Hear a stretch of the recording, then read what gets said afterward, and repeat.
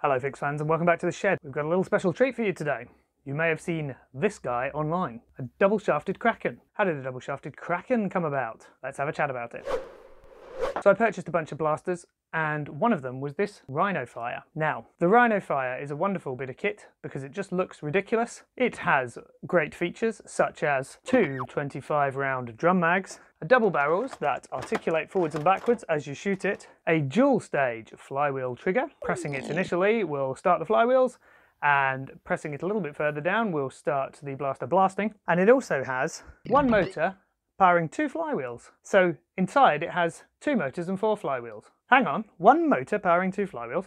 How could you ever do that? Well, that's where this guy comes in. The motors inside the Rhinofire are dual shaft. They have a motor in the middle and a shaft on each end. Each end has a flywheel on it, and that is how it blasts from one side to another from its little drums attached in the side there. If I wanted to upgrade this, I could just chuck a load more volts into it. That's a well-worn upgrade path. Not the most reliable blaster if you do that. The stock motors have copper brushes instead of carbon brushes and can get worn out very, very quickly. So, two strife cages, four Krakens. That'll sort it out, but I haven't got two strife cages. I mean, I could print two strife cages, and I haven't got four Krakens. But if a Kraken had two shafts, then you could replace it like for like, and you'd only need two Krakens and no flywheel cages. Good idea. So that's what got me to wanting to modify this guy. Now, the process I used was pretty ropey, I must say. It wasn't the most gentle. I did my best not to damage anything. I essentially followed some YouTube videos on replacing shafts in these little motors, and actually this is pretty similar to replacing the shaft in something like a stock car motor. It's a 2mm shaft. So I looked on the internet and I saw lots of videos of people replacing shafts in little 130 size motors, slot car motors like this, but they were using things that were 2mm, like bike spokes. Now, I've got loads of bike spokes knocking around here. I do a lot of cycling and have a lot of bikes. So I pulled out some bike spokes. One of them, 1.7mm, not quite big enough. The other one was a BMX one, 2mm on the spot, but it had been painted yellow. So it had a factory coat of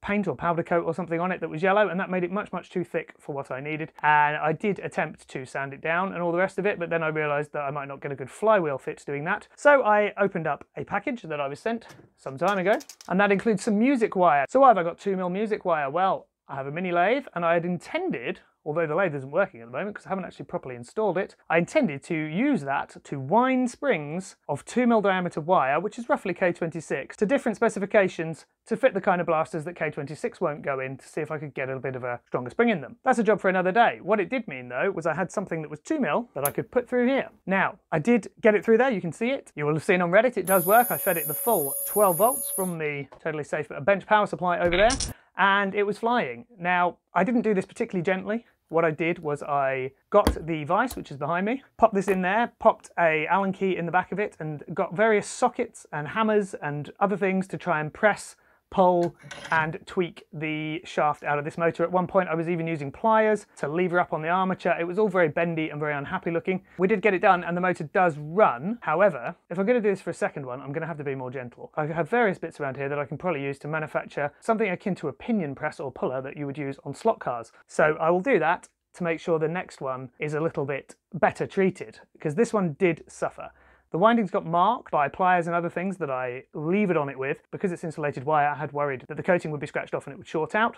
Thankfully not, but it does look a bit unhappy. The commutator at the end is plastic, and I managed to snap that with one of the press tools. So the comm is actually loose, the plastic sleeve is loose, and that's on top of the shaft. It's being held in place by all the bearings and spacers and other things in there, but that's not ideal either. So I imagine the lifespan of this particular motor might be quite short. I should also mention that there is no hole in the back of a Kraken for a shaft to come out of, so I did have to bang a hole in it with a drill bit, which was a bit ropey because the brushes and the bearing are just behind this bit of metal, and if you push them at the wrong angle you can snap the whole thing. I couldn't remove the brushes because in this particular motor they are in fact glued in. So I'll do two more, I'll put them in the Rhinofire, and I'm going to come up with a clever way before then of doing it very gently. But yes, now when Out of Darts and Foam Blast were designing these motors, it seems they had dual shaft in mind. Luke has said on Reddit that that was something they considered, but of course you're not selling many because you're only selling them to people who've got Rhinofires. So unfortunately they didn't come like that from the factory. That's where modders like me come in. Hopefully I will get a jig made up, press a couple more shafts into these and get them in here and see what fun this thing can be